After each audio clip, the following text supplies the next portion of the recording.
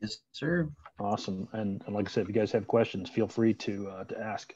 So I came up with this really cool title. I'm pretty proud of it, right? Navigating the 7 C's of Design in Turbulent Times. Pretty exciting, right? Ooh, are you intrigued? Hopefully you are. We'll get to those, but like I said, what I'm going to do is I'm going to start off. Whitney, thanks for the introduction, and I'm proud to be a Jayhawk Rock Chalk. I wish I was calling you from my KU den back at home. I'd show you my Allen Fieldhouse starter set that I have in my office. But right now I'm calling you from Denver, Colorado. I'm happy to tell you that my family's here. Actually, we came here to see my son, who graduated from KU with a computer science degree in May, and he's working here in Denver. And so we came to see him. I also snagged my daughter, who's working on her strategic communications degree and a minor in art. And she joined us here from KU. She's a junior, or I guess sophomore going on junior at KU as well. So, and my wife is a Jayhawk. She's got her undergrad and her master's. We met and got married at on campus there. So real strong ties back to old KU. One of the things that I guess from my brag sheet I am most proud of is one, I did start the IN2 Innovation as a consultancy. We'll talk about that going on about 15 years ago. And also being the big player in IDSA and being recognized as one of the 50 most notable designers the last 50 years. Pretty exciting list to be on, can't lie. It's a real honor to be recognized in the industry. And also I received my fellowship in IDSA about 7 years ago. So one of the youngest members of IDSA to receive my fellowship. So it's good to know that I was able to snag that before I died. So those are some things that I'm really proud of. And we'll talk a little bit more about some of those as we go along. IN2 Innovation, have you guys heard of us before? It's okay if you haven't. I'm glad that you're here now. So IN2 Innovation is a company, like I said, we're going on about 15 years, and we call ourselves an experience innovation design agency. And what that means is that in today's world, we are not just a product design company, we are an experience innovation design agency. And our job is to create effortless experiences for brands. And how we do that can happen in a physical way, it can happen in a digital way, it can happen in a product way, it can happen in a service way. And where we're really kicking ass is when we get all of them combined to make the ultimate, experience for the end user. And in the world that we're in, an end user can be a whole host of people and ecosystem for one particular experience we're trying to create. So that's how it's really propelled and advanced for us as a career from industrial design to an experience innovator. I'm going to highlight a little bit more stuff about IN2, just so we level set. Obviously, we just talked about IN2 Innovation. About 6 years ago, we launched a new brand called Project Bonfire. We had a lot of clients who were asking us, hey, I know we call it, you've been doing the fishing for us. Can you teach us how to fish? And so, because they're looking to try and change the culture within the company to become more innovative. And so we launched Project Bonfire. If you want to check it out, projectbonfire.com. But we actually now do courses in creative thinking, design thinking, storytelling, a whole host of different courses that we teach. I'm going to talk about that today because of the pivots within the pandemic. At one point, those courses were all in person, and I'll talk about how we had to pivot and move to an online approach. And another thing we're very proud of is IN2, if you were really wondering what IN2 stands for, it stands for Inspiration and Integration. And my business partner, Ken Burris, and I have been together for almost, going on 18 years. And about 9 or 10 years ago, we actually split the company into two. IN2 Innovation stayed on as the service agency, and IN2 International is what we call our product and manufacturing sourcing group. And we actually have 2 offices in Asia, one in the North China and one in South China, where our clients will ask us just to continue on through and manufacture the product for them, and we will take care of that if they so desire. So some clients will do that internally, and some say just keep on going. And so in that case, it allows us to be fully turnkey as a provider. And that, again, is another challenge. Obviously, we've got about 8 people on the ground in China managing tools, piece part production, logistics, all that fun stuff. But you can imagine how challenging that is right now in a pandemic and a politically charged world. It's a whole nother lunch and learn. We'll talk later. So when we talk about experiences, back in the day, we would start immediately with our portfolio and go, hey, look at all the cool stuff we've done. Now I like to start off the conversation. No, guys, these are the experiences we create. And one of my favorites is, we've done things like extended power products in the home, things that plug into your power port.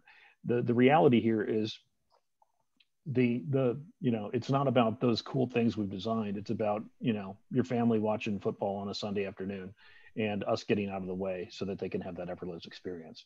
I've been able to design 5 fire trucks in my career. And happy to say that was my thesis project at KU, and it turned into almost kind of a micro obsession. And I'm actually considered the premier fire truck designer in the nation, which is kind of fun. Having worked for 5 different brands over the years. But again, as cool as that is, and as happy as I am about those accolades, the reality is it's about making sure that, an effortless experience doesn't have to be, a super, fun one either. It can be something that's very challenging, or in this case, even traumatic, right? But we're trying to get the firefighters that are safe and prepared and ready to go when they arrive on scene. And obviously, even if you're in a car crash, you're having an experience, and you hope that it's as effortless as possible for you to navigate through that experience. So not all experiences are happy ones, but they certainly are important that we have no glitches or hiccups, in that scenario. And those are things, the same thing in oil and gas, right? We've done a lot of work in that field, and that's not something you want to have. You don't want to have a bad experience there in an oil refinery. So all things like that are important that we recognize as we design these experiences. It's beyond just the metal and the plastic now. It's about the emotional state of the user. This has allowed us to get into a whole host of things. It basically breaks down into strategy and tactics. We do a lot of strategic work for our companies now. We do a lot of strategic mapping, strategic pipeline road mapping, lots of workshops, modeling, concept modeling, ideation, and then obviously into more tactical work of product design, industrial design, mechanical engineering, UI, UX, and even into manufacturing, as I mentioned.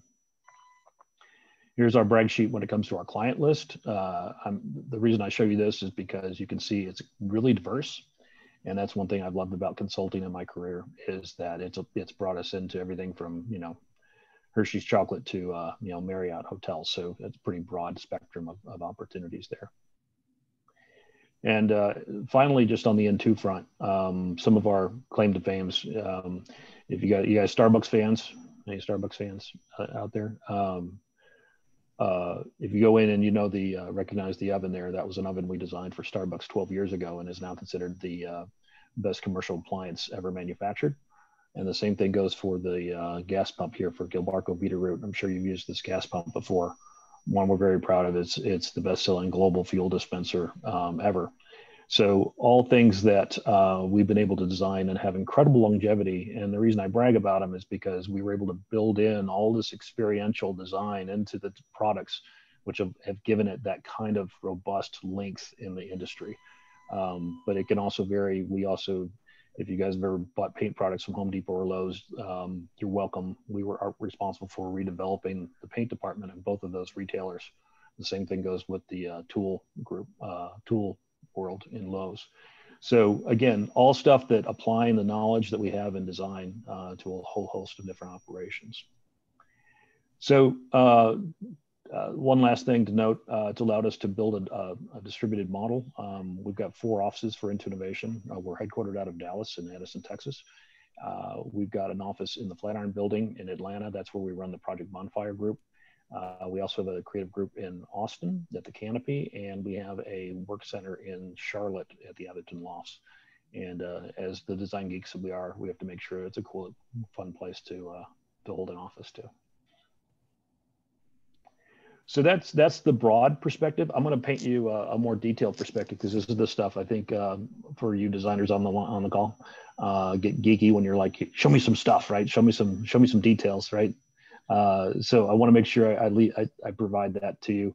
So this is a detailed case study on experience innovation I want to share with you. Guys familiar with this brand? Does this look familiar to you? Interstate Batteries. Maybe in your car, if you've gotten your oil change, you'll probably see the products there in the shops. But again, Interstate Batteries, when you think about Interstate Batteries, you think about Interstate Batteries. You think of the batteries themselves. But one thing that is kind of cool is that they actually I guess probably about 15 years ago, they started designing their own battery testers so that the technicians could test the batteries to determine whether they're good or bad or whether they need to be replaced inside the consumer's car. And so they came to us a few years back and asked us if we would redesign their battery tester. And what was super fun about that request is that we hadn't done a whole lot of work with the brand, but the neat part was that we asked them if we could use our approach versus theirs, because at the time they were just like, we just need a new battery tester. They wanted a new product. And we said, can we take this approach more as an experience design and less of it as just a product design initiative? And they said they were up for the task. So that's the story I want to tell you guys as we kind of navigate here. So here's the result. I'm going to jump to the end. This is the new battery tester that we designed for them. But there was an interesting path that we got to take as we went along. And I'm happy to say this won a Design and Transformation Award just last year through a group called CMP. And we're very proud of the accomplishments here. But this was a full turnkey initiative, both physical and digital, and entire ecosystem design that came with the design, more like I said, than just the shell aesthetics. Here's the new product in use in its natural habitat.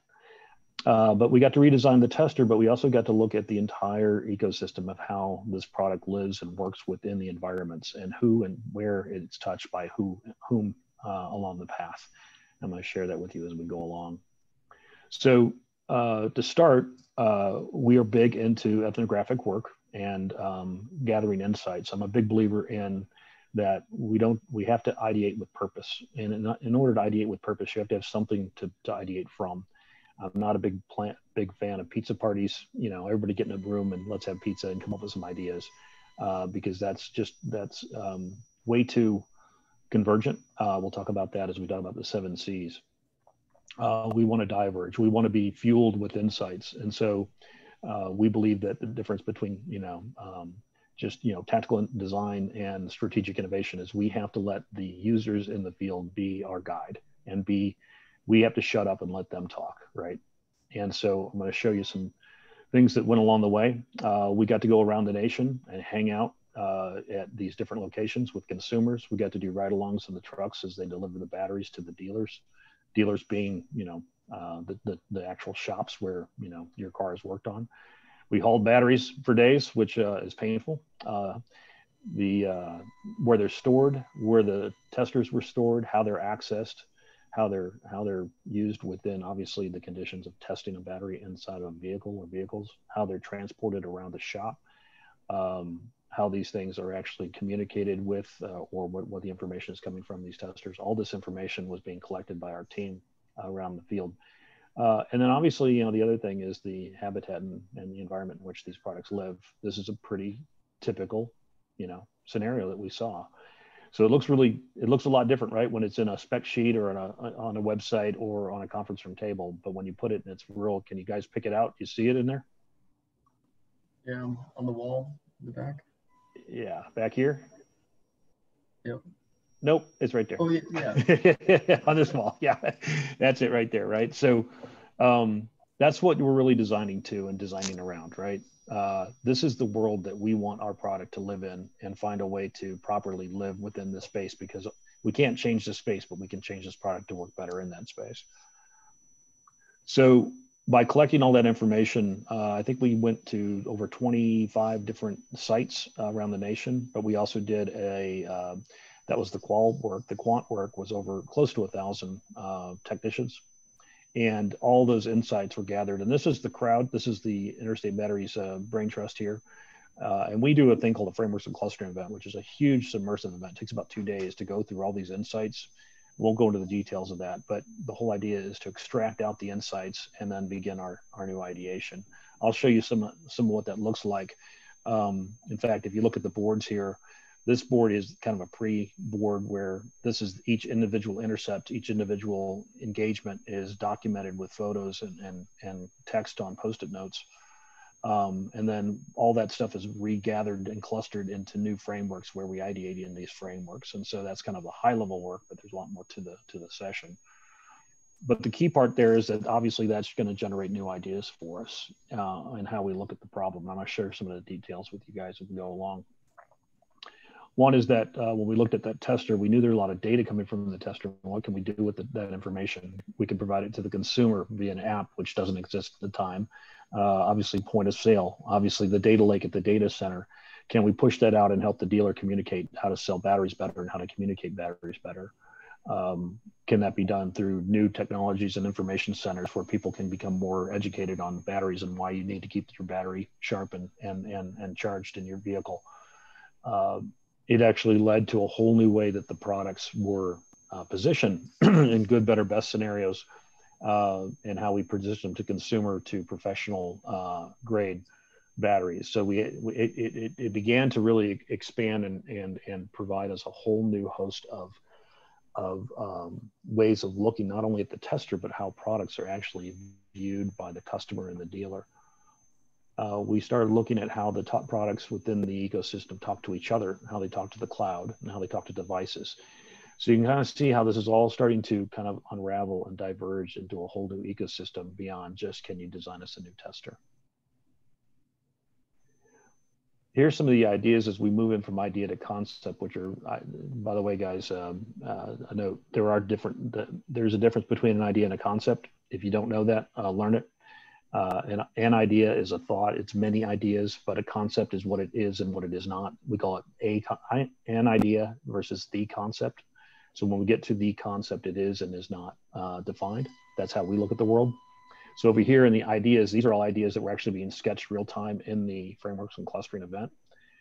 This is as it begins to become more conceptual.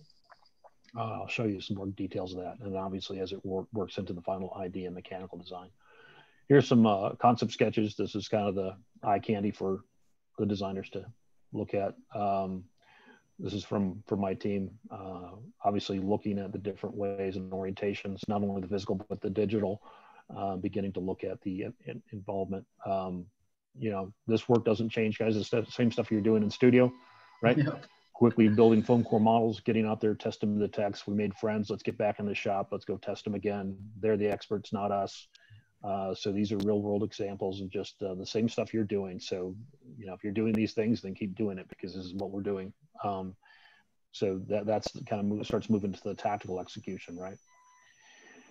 And then here's the journey map that came from it, but you can kind of see with the tester sitting in the middle, obviously there's the consumer and the things that in the communications we could talk to them. Obviously it even gave us the opportunity to build a new way to communicate to the consumer, and they can keep tabs on their battery, just like your Fitbit can keep tabs on you. We can keep tabs on your battery and make sure the health of your vehicle is top notch. Obviously the technician and the way that the products are actually sold and communicated, and obviously the distribution and the data that relates back to the company. All that got tracked. Here's some detail shots of the final solution, both the physical and the digital work. If you're curious, this actually is an Android touchscreen, but we actually do have a directional keypad as well. And the reason for that is in our testing, we found that a lot of these things are tested outdoors, and a lot of the technicians are wearing big gloves. And they didn't want to take their gloves off while they're doing the testing. And so that's why you see two ways of engaging with the product. The other thing that we're really proud of is that none of these products in the marketplace, there are competitive products. Everybody just said, it's a tester, and nobody gave a crap about the clamps and how they were dealt with. And so we built a whole clamp program, redesigned the clamps, and even how the clamps are actually what we call the cradled. And so you can kind of see there's these holsters for this, so everything is contained. And so now it can move around the shop a lot easier. And one of the big problems we were finding is the tester was pretty durable, but the clamps were not. And so when the clamps broke, they had to send them back into basically interstate battery to have it repaired. So not only did we protect the clamps better so they wouldn't break, we also put in quick disconnects. So if they were to break, they could send out just some new clamps, pop them in and keep going. Because anytime this tester is down, then they're losing sales and opportunity with the consumer to make a connection with the experience. And again, the hope is that we have a win-win, a happy customer and a happy dealer. It also led, as I mentioned, to a complete redesign of some of the battery casings and the way that the product is named. We actually renamed the products, went with a new naming structure. that was more clean, because we found that that was confusing to the consumers when we were in the field. They didn't understand what the difference between an MTZ and an MT5 and an MT was. We designed new kiosks that actually were deployed inside of the dealer lobbies. And we actually got to redesign the shelving units in which the batteries were housed on. So again, built a whole new platform and product pipeline for us, not just the tester itself. So that's the case study, guys. What do you think so far? How are we doing? That's awesome. Yeah, we having fun? Very cool. Yeah, this is incredible. This is really awesome. cool. I'm glad you guys are liking it. It is cool, isn't it? It's a lot of fun. Guys have been doing this 32 years, and it's a lot of fun. It doesn't get old. I lost my hair a long time ago, but I tell you, I still, it keeps me as young as I can possibly stay with what the energy you can get from these kind of initiatives. So that's the case study. Do you guys have any questions about that? I'm curious about the timetable. Like, how long of a project was that? That's a great question. One thing that I'm a huge geek on is project management. In fact, my job as the president of the company, I quote every project for the company. And the reason for that is I want to know what we're committing to. And projects like this, that can take up to 12 months. And especially when you add in all the research and all the conceptualization, we worked with another tech engineering company out of Chicago that had some of the battery testing technologies. So we had to integrate with them as well and make friends. So that all was in part of the program. Obviously, getting out there in the field, the research initiatives usually take about 3 months. It takes about a couple of weeks to even get our plan down. It takes about we actually recruit them. It takes about 3 weeks to recruit the actual intercepts. And then it takes us about 3 to 5 weeks to get out there and do the work. And then it takes about another 3 weeks to convert it to the insights of the ideation. So that whole front end strategic piece is usually about 3-4 months. And then you have the big block in the middle, right, which is the tactical design and engineering initiative, which is about 3 to 4 months. And then we have about that whole block on the backside where we're actually doing the integration part and the actual production work. So what was pretty exciting is we were able to turn this entire redesign and ecosystem build out in about 12 to 14 months total before the first products were actually being field tested.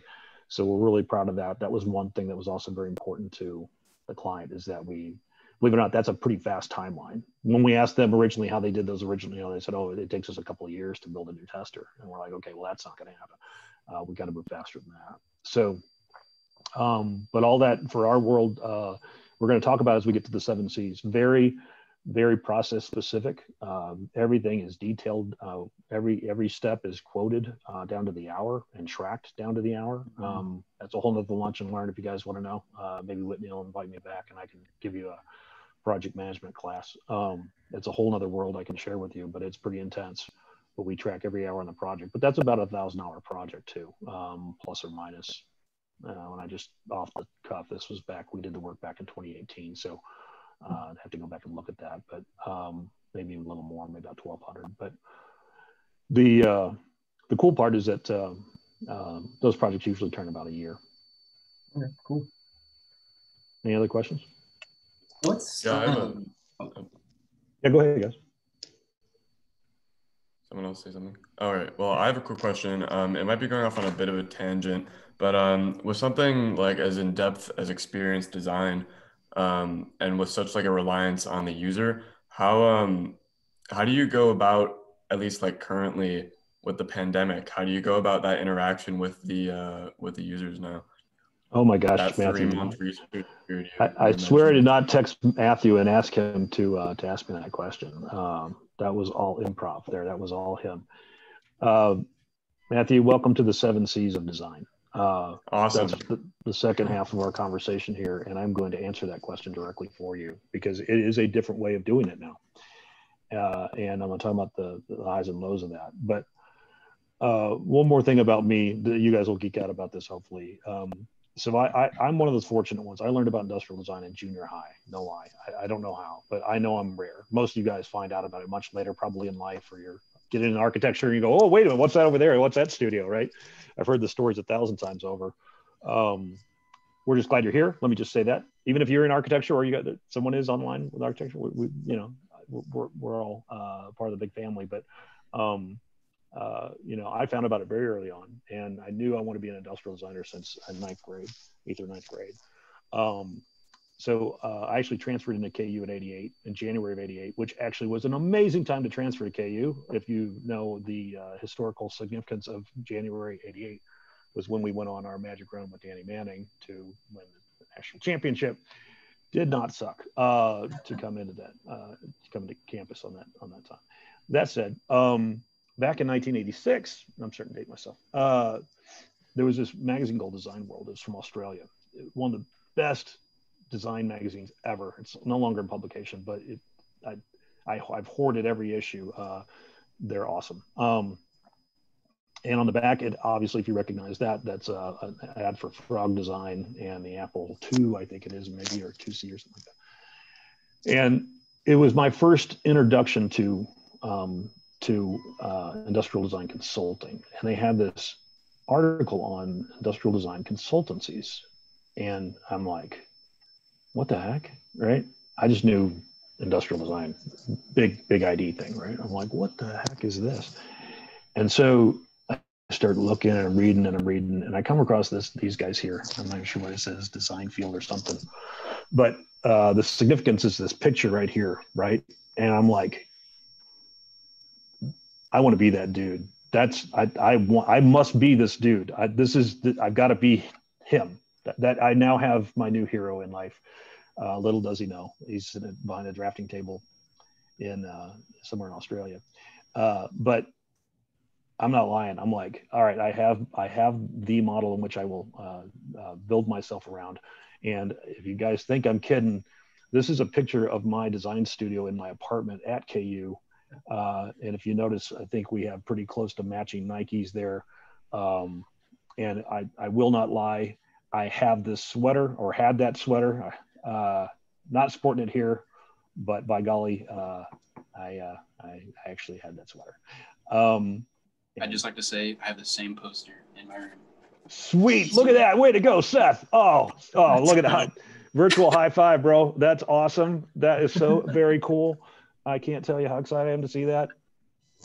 Maybe even the same one. Maybe it made its way to you somehow magically through the magic, maybe at the Love Garden or something. We picked it up together. And of course, you know, Seth, you got a stack of markers behind you. Let's see if you. I'm working on my collection still. All right, very cool. Got some cool grays. Very cool. So yeah, this is me at KU, and I still have that drafting table, and it drives my wife nuts. She's like, "Will you ever get rid of that?" And I'm like, "No, I won't." But here's the 7 C's. Guys, I'm going to throw them at you, and then we're going to go through these independently. But here's your 7 C's. These are the things I wish somebody would have told me when I was in school. Creativity, curiosity, confidence, commitment, communication, collaboration, connection. And we're going to talk about each one of them separately, right? But the reason I came up with this list, and I swear to you, I came up with this 24 hours ago. I built this for you guys last night. In fact, me and my daughter, we were walking the streets of Denver yesterday, and I said, she's halfway through her KU career, and I'm like, Anna, what's a group of design students want to hear from an old dude like me? And she's like, Dad, just tell them what they need to know. And I'm like, okay, I'll tell them what they need to know. So here's what you need to know, and you can go tell Rance Lake. I gave you this information. Lance Rake. I said Rance Lake. Go tell him I gave you this information. Creativity. Let's talk about this. All right. And I apologize for the now you're going to get a couple of Shutterstock images. So sorry, bear with me there. I couldn't get everything real for us in short order. But creativity. So what is creativity? And I got some notes here I kept because I just want to make sure I don't miss anything. Do you guys know there was a test done not that a while back, and 1,600 people were actually interviewed for this at different age groups, and they were testing for creative genius. And you know, at age 3 to 5, do you know how many people tested for creative genius? What the percentage of those people that were tested at ages 3 to 5 actually ranked as a creative genius? I'd guess 70%. Good call. Actually higher, 98%. As we move on through, and again, I got some notes here because I want to make sure I didn't screw it up. Age 8 to 10, where do you think that one hit? Let's go with 32%. Age 13 to 15, 10%. Over age 25, less than 2% of people are recognized as a creative genius at your age-ish, right? Guys, the world needs creativity. We're finding a lot of it is compressed. I always tell the story that, you know, a lot of us on this call, we made it through the gate somehow as creatives. But, you know, back in the day, people are like, stop drawing on your notebook and pay attention, right? You know, what are you doing over there? You know, what do you mean to be a starving artist, sell your paintings at Holiday Inn or something? I mean, you know, all those things we've heard. But the world needs more creative geniuses. And I'm assuming I'm talking to a whole host of them right here on this call. Because usually what I find in the ID track specifically is all of you are the ones who kind of make it through to like hell or high water. I'm going to do this and I'm going to be a creative, you know, professional. And so it's super important that the world needs it. I can tell you guys, we're actually, as a business, we're doing just fine. Our clients are coming to us and going, we are in desperate need of creativity in this company. And we're talking brands that you guys all know and love. It gets really thin behind the screen when they start talking about how challenging it is in the world of creativity. And again, if we had more time, this hour goes by fast. If we had more time, we'd talk about the difference between divergence and convergence. You guys have probably all heard that term. Well, you guys are all divergent-minded folk, right? That's usually what creatives are, and I'm going to stereotype. The majority of the world is convergent-minded, right? And that's where kind of the engineering base comes from. And thank God engineers exist, right? And they're very important. But a lot of yeah, my wife's in the background, by the way, is an engineer. You heard a woohoo, a shout out. What happens is in the world of business, they hire convergent-minded people, and the whole idea is, you know, I need you to come in with your knowledge and get us to the point, right? Get us there faster. And so they're actually asked to converge. Meanwhile, we come in and we're just like, wah, right? And we go wild and wide and wild. And sometimes the world's trying to figure out, who are you, right? But the reality is those that really understand the value of what designers and creatives bring to the table. And once you've learned how to weave that fabric, it's an amazing opportunity. Now, in the world of creativity, obviously, we would say that the most, the icon of creativity is probably the Post-it note, right? That's usually where all those things start happening. I wanted to tell you that in our world, so absolutely, right? I probably have bought more Post-it notes, string them together, go around the world kind of thing, right? But in today's world, I'm going to start giving you guys a sense of this. We do this all day long, right? This, and you have it as well in your studios, but it's very common for us to have a session like this any day of the week where we're on the board together, a whiteboard together, doing something like this with our Post-it notes. Today's world, I'm going to do a little pop-up for you. Have you guys heard of Miro or Mural? If you haven't, I'm assuming you guys probably have. The world hasn't necessarily outside our creative confines, but this is a place where we're seeing a lot of opportunity. We can't function without this. We use both Miro and Mural. I wish they weren't named so closely together. We were using Miro when it was called Real-Time Board, and now it's called Miro, but it sounds a lot like Mural. Wish you didn't call it that. But we're doing a lot of work here, and it's incredibly collaborative, but a lot of businesses don't even know about this tool yet. But it's we are just shifted a lot of our movement from the whiteboard physically to the Miro virtual board. So if you guys are familiar with this tool, keep using it. It's not going to go away. It's awesome, and I highly recommend you continue to focus on that. But don't forget, the world needs more creatives. So keep your creativity, sharp. I'm going to move fast because we don't have a lot of time. So to get through our 7 C's, but the next one is curiosity. Guys, if this is what you need to be a designer, especially if you want to move from a tactical designer to a strategic designer, you have to sharpen your skills and curiosity. You don't have a choice. You have to remain curious. The moment you do, we're going to lose you as a leader in this industry, because we have to keep challenging the world and asking new questions and being comfortable in a room of our peers going, I just have to ask a question. I got to know why. And people are like, oh, no one's ever asked that question. Why? Well, it just is. And you're like, well, my job is here to ask why. And then once you answer it, I'm going to ask you why again. And I'm going to ask you 5 times over what why is. And I'm going to get to the point where you don't have the answer. And the reality is now it's our turn to say, this is what we need to go solve in the world. This is why we need to apply our practices and go do what we do from our ethnographic studies and our qualitative initiatives, to go out there and find new opportunities and go talk to the people in the ecosystem and say, guys, we are not the expert. You're the expert. You always get to lead. I've been doing this for 32 years and I'm never the expert. It's when the day I claim to be, right, is the day I'm done. I have to trust that the people in the ecosystem we're designing for will give us the answer. All we have to do is come with a sense of curiosity and be comfortable asking the question.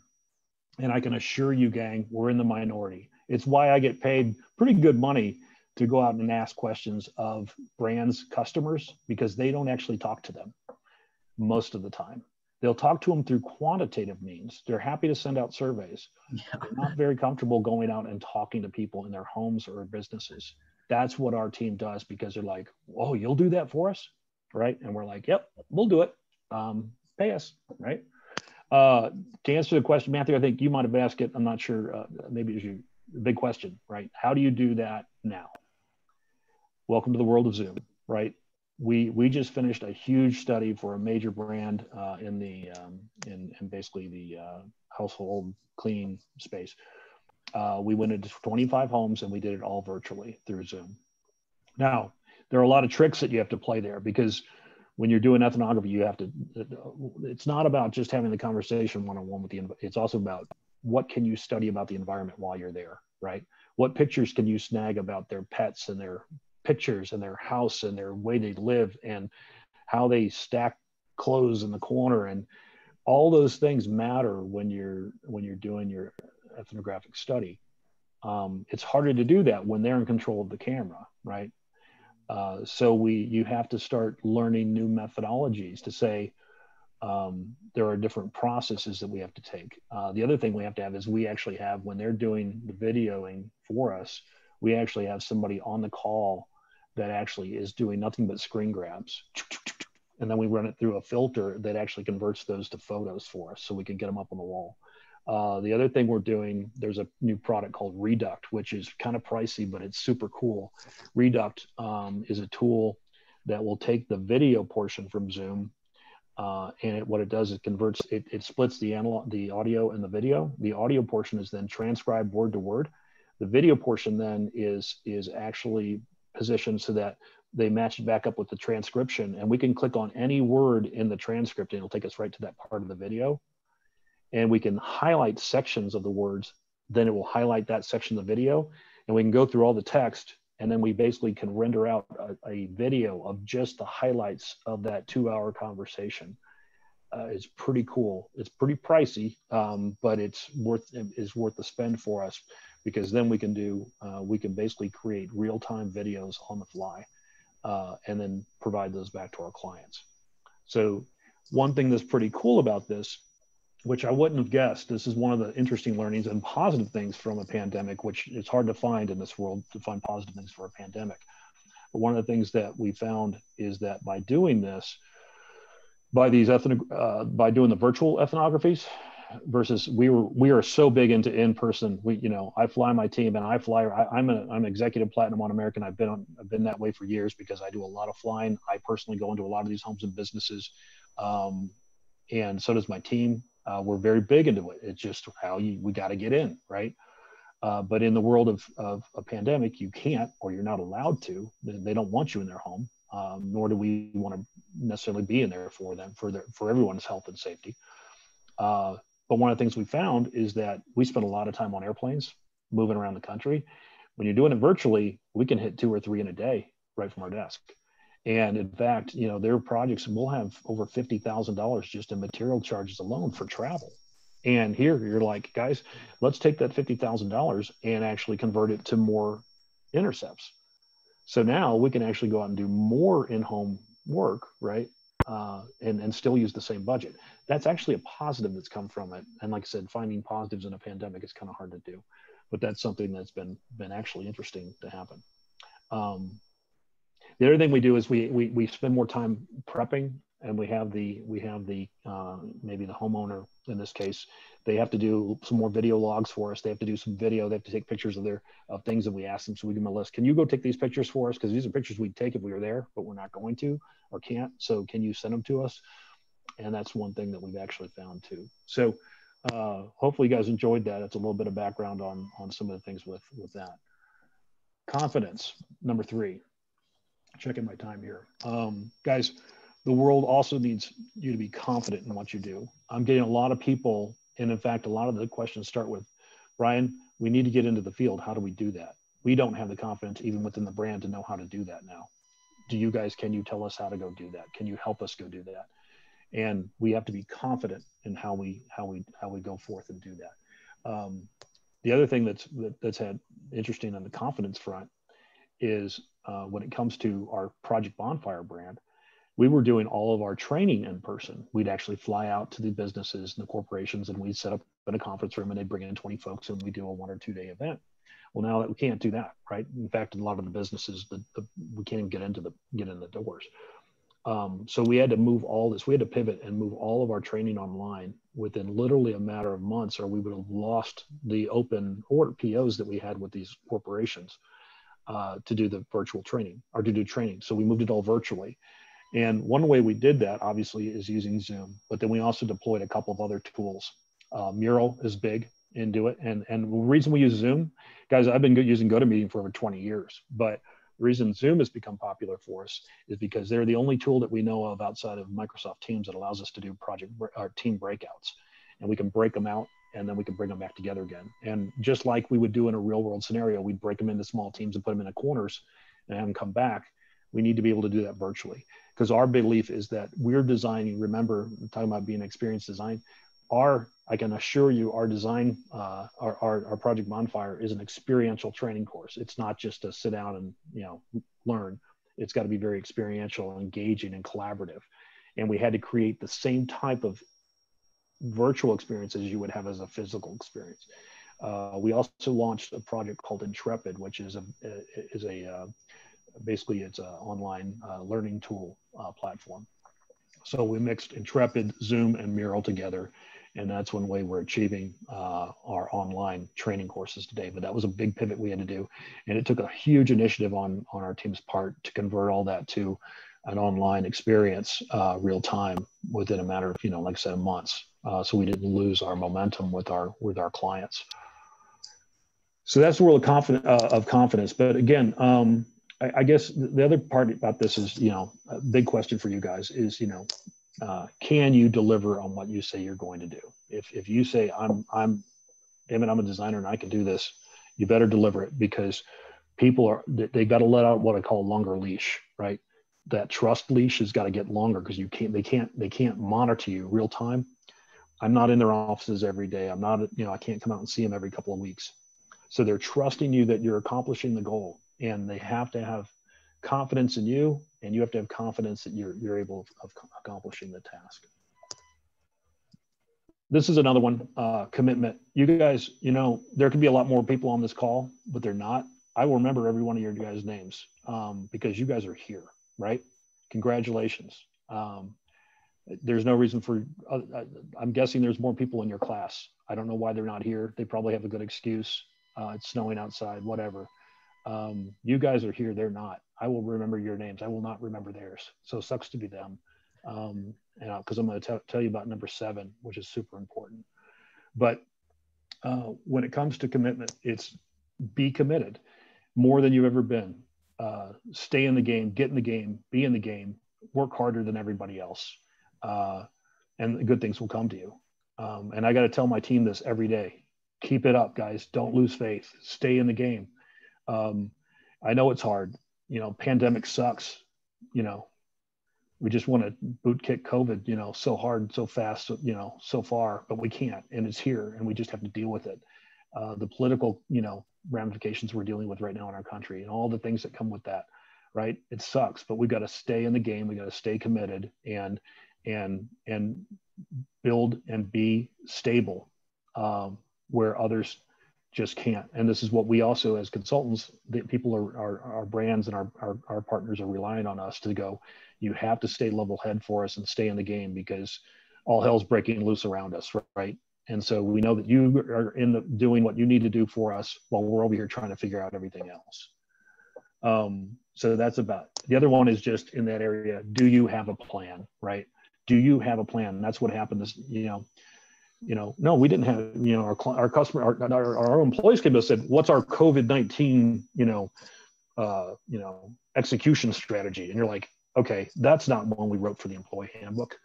But by golly, I called the leadership team together. I'm like, guys, looks like we got a long weekend ahead, because come Monday, we've got to give our team a COVID-19 response plan, right?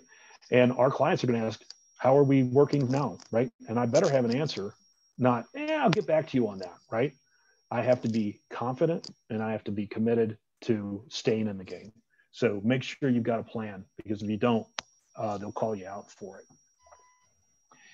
Just a side note, I popped this up for you, kind of fun. We just did a massive frameworks and clustering event for a client a few weeks back. And they did ask, they wanted they had about 7 folks they said they wanted to have on face-to-face. They're like, we want to do this in person. And then they said, we got a handful that want to be doing it virtually and don't want to come into the office. And we had to have a plan for that. How are we going to run a hybrid event? And we better know how to do it, and we better be committed to it. Now, this is virtual Dave. Dave's our creative director. He's been with me for close to 13 years. Dave could not attend. He's the one that ran the research initiative for this program. But the problem is that Dave has 2 young children in school. And if he were to actually attend in person, he would have to quarantine with his children for 2 weeks out of school. So we're like, well, Dave, you can't be there. So we built virtual Dave. And so we went out and bought all this. We bought this gantry. We bought the TV, 50-foot extension cord. And those are my shoes and shirt there on Dave. But we rolled Dave around, right? And so Dave, that was our commitment. We're like, yeah, we got this. We can run a hybrid event. And then you go and you do it. So that's virtual Dave. On the communication front, I guess the piece here just to highlight is one of the things that I know about you crazy youngsters is, you guys are super amazing at typing and texting fast and social media, but don't lose your communication skills, right? Know how to talk on a phone. It's coming back. We now use, believe it or not, those devices not only for texting, but we now have to talk on them again, because we don't get to do it face to face in a conference room anymore. Know how to follow up, know how to send your thank you notes, know how to communicate with folks and have a dialogue, not just a one-way communication, a two-way communication. I spend a lot more time now sending extra emails to my clients and just checking in on them, because normally I would just get on a plane and show up. I can't do that. And so I've got to make sure I even, have a calendar. Well, hey, I haven't checked in with them in 2 weeks. I better drop them a line. I have to have a communication plan because it's super important. And the same thing with our, with these web tools, right? If you haven't used the annotation tools in WebEx, they're super cool. They're actually very nice. Your ability to draw. We do a lot of virtual, we always have, but we're doing a lot more these days of virtual whiteboard sessions using tools like Zoom and GoToMeeting than we ever have, because this obviously is super important on how we communicate with one another. Let's see, I'm gonna go back here. No, I still got my eraser showing up here. Let me get back out of that, go back to my mouse, there we go. Collaboration. I'm going to wrap up here so we have a few minutes to chat. Collaboration, obviously, guys, doesn't change, right? But the need to stay collaborative is super important. With my team, I can tell you that we went to daily stand-ups, 15-minute stand-ups. The team has to report in. we've got a pow. But part of it is, yeah, I want to know what you're doing. The other thing is, I just want to hear your voice. I want to know that you're out there. I want to see you. I want to know that, hey, I'm here to answer any questions you have, and you might have some questions for me. And you know that you have at least 15 minutes every day that you can have that conversation. We also have happy hours, virtual happy hours. Every Friday we get together, we shut down early, and we have beers together. And it's like, guys, congratulations, we did it. We made it another week. Cheers. See you on Monday, right? So it's not just collaborating in the raw sense of creativity and doing what we do. It's making sure that we stay balanced and healthy and engage and have conversations. What's crazy about this is one crazy thing about the pandemic. I would tell you, if we were having this conference call a year ago, even 9 months ago, I would not see you guys on video. We wouldn't be using the video, right? I see Griffin shaking his head. You'd hear my voice. The pandemic has somehow miraculously forced us to turn our cameras on. And all of a sudden, it's changed the experience. Would you guys agree? Definitely. Right? That didn't exist. I can tell you guys, I've been doing web meetings for 20 years, and 1 out of 10 meetings, 1 out of 20, we would turn our videos on. Now it's reversed. If you don't, right, well, maybe I should. And am I getting left out because I'm not, visible? But guess about, for designers, it's super important. We want to see, Griffin, you smile, right? We want to see you shake your head. We want to give you a thumbs up or a thumbs down, right? That's super important in the way we communicate and collaborate. So that actually is another positive things that come from a pandemic, which is bizarre because, like I said, it's hard to find positive things coming from that. Here's number 7, crew, and you're doing it right now. And congratulations. Your competition, the other C, your peers are not here, and you are. It's keeping connections. You guys all need internships. You all need, especially if you're juniors, yes. Hell or high water, guys. Fight the hell or high water. You gotta fight to do it. And don't let, oh, damn the pandemic, oh, woe is me. Screw that, boys and girls. You got to get in there. You got to find ways. You got to connect. You got to keep those connections alive. IDSA is your friend. I've been on IDSA for 35 years. I've been on the board for probably 15 of those. Use your connections, make connections, take your career seriously and your relationships seriously. That doesn't mean you have to, I want a job, that's not confidence, but make friends, right? Ask questions, go start low and slow and build those connections. You will separate from the competition. Your competition are your buddies, are your peers, unfortunately, right? You've got to make links in the COVID world, right? It's a lot even harder. It pains me. You would find me at every district conference for the last 20 years in IDSA. Now we've actually eliminated, or those have kind of phased out. But I called it my farm club. I would go in and look for the next year's recruits at the district conferences. Those aren't there anymore. That actually was pre-COVID. Actually, before those got. But what are new ways for you to get recognized and be seen, and your work be seen, and all your 7 C's be highlighted? Those are things I really want to highlight. The other thing that I would tell everybody is, whether you know it or not, you're like, oh no, I'm in design school. One of the things I always leave people with is all of us are in sales, ladies and gentlemen, right? You're all in sales. Even you're like, well, I hate sales. I'm not a salesperson. Even I sell every day, not to just sell projects, but I sell the work we do, right? We've got to sell people on our ideas, sell people on our concepts, sell people on our solutions. We've got to convince them that we have done our 7 C's and that it all matters. So that's a big part of what comes together on the 7 C's. So again, just to highlight them again: creativity, curiosity, confidence, commitment, communications, collaboration, and connection. And I can tell you that if you put all those together, 32 years later, you can continue to sit behind that virtual or that drafting table. In this case, it's more digital now than it was back in the day, but you can keep doing it, right? And I can't think of anything that is a cooler career than the one you guys are studying to be in. So with that, I thank you for your time and effort and energy to be here today. We've got just a few minutes left, and I'll answer any questions you might have. Did you guys have fun? So inspiring.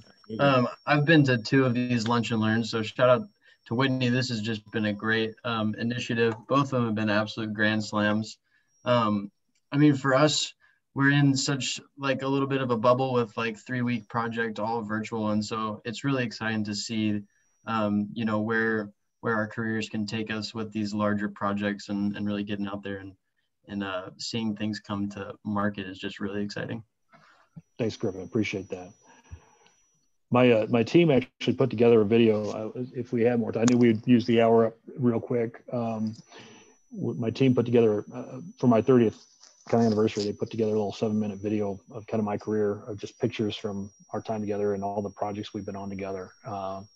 Maybe sometimes we get back together again. I can show you the video if you want to see it. I didn't want to bore you with it today because I knew I was going to throw a bunch of stuff at you, and I didn't pile it on because sometimes folks might lose interest. But if you have an interest, I'll play that for you someday. I have a question. Yes. Say I'm also interested in design consultancy. Is that something that you can like go into right out of school, or you know, is that something you should probably have some field research and like actual experience in before having, you know, an understanding of other product design realms? Excellent question. I can tell you that I was in design consultancy before I actually graduated college. I worked for a design agency called Design Lab there in Lawrence, Kansas, which I was very fortunate. I had my career personally, again, timing, I won't go into details, but I actually was kind of instrumental in getting CAD early on, early adopter kind of thing. So I got hired in to a small firm there in Lawrence, and actually designed some speakers for Martin Logan and some other clients while we were in Design Lab, while I was going to school in 88 to 92. So I'm happy to say I got to be a consultant even before I had my degree. And I was working full time there. So I was on kind of the 8-year plan, if you're wondering. It took me a long time to get to school because I was kind of doing it full time, but I knew I wasn't going to pass it up. Hell or high water, I was keeping that job.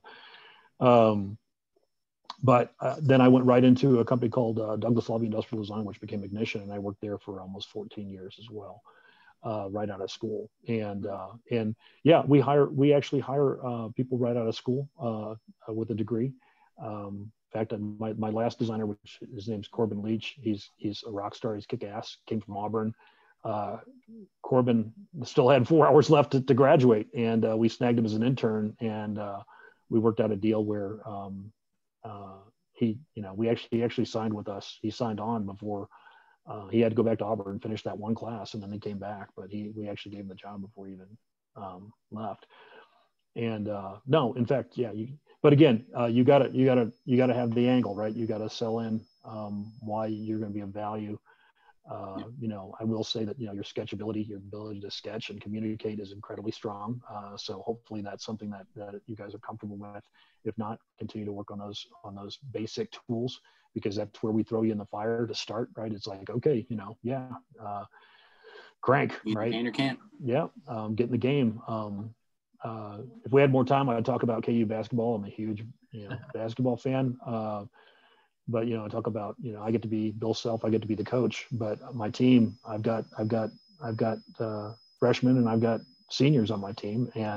But when I call you into the game, I'm expecting everybody to take the shot. If they see an open, an open shot, they take it, right? But sometimes you're playing offense, sometimes you're playing defense. But at the end of the day, guys, we got to get points on the board. We got to score. We got to win. Because if we don't win, we don't get to come back and do it again for that brand. And that sucks, because we put a lot of effort in, you know, you saw those brands. We're very proud of being a very small company, having big responsibilities for big brands.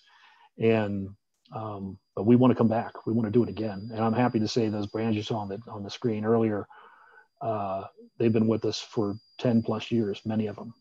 They come back, right? But that's because my team knows how to take the shot and win the game. Yep, that's an awesome metaphor. Great question, Seth. Thank you. Guys, I love you guys. Again, Rock Chalk Jayhawk. I am a huge fan of obviously design, and obviously a huge fan of the University of Kansas. I will do anything I can do to help you. I assure you that you guys are all recognized in my book because you're here. and go tell your classmates they screwed up and missed out. And show up. Whitney's working really hard to put these together. Continue to show up and learn stuff, guys. This is that connection. This is the 7th C. So seems like Whitney does all the hard work. You guys just have to show up. How cool is that?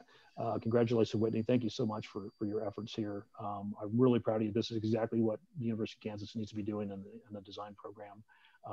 Someday I look forward to maybe coming back and seeing a couple hundred people on this call. This is super important to all of you guys, and keep supporting Whitney and her initiatives here. This is super cool and super fun. So I can't tell you how much I'm honored to be here with you guys. It really means a lot to me to come back.